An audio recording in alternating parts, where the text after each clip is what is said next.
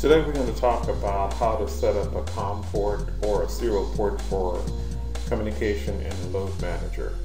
Now, possible uses are upgrading firmware on an ARM box or retrieving load records from a meter. First, we have to identify our computer's serial communications port.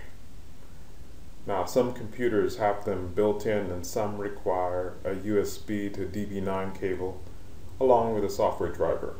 You may review what COM ports are present by going into Device Manager. And there are several ways to do that, but today we're just going to look at right-clicking on computer, clicking on Manage, which brings up this dialog, Computer Management, and then click on Device Manager and then on Ports. Let me show you a different way, which would be to click on or right-click on Computer, click on Properties, click on Device Manager, and we're pretty much at the same place.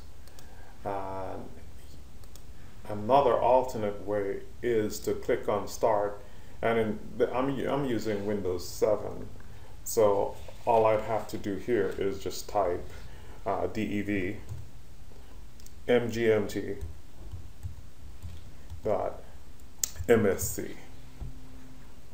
and this would bring up this, which is right where we were previous two times. Now, in some systems you would click on Start and then click on Run and then type the dev mgmt.msc. So once you get here, all you need to do is find a COM port, and in my case I'm using a USB to serial adapter, and it's assigned COM7 to that adapter. So I'll just make a note of that, close out of here, and then go into Tools, or back into Load Manager. So Tools, Communications, and we're going to add a port. So click on Add, and I'll give it something descriptive like COM7, and 9600 baud, because that's the baud rate that we communicate at.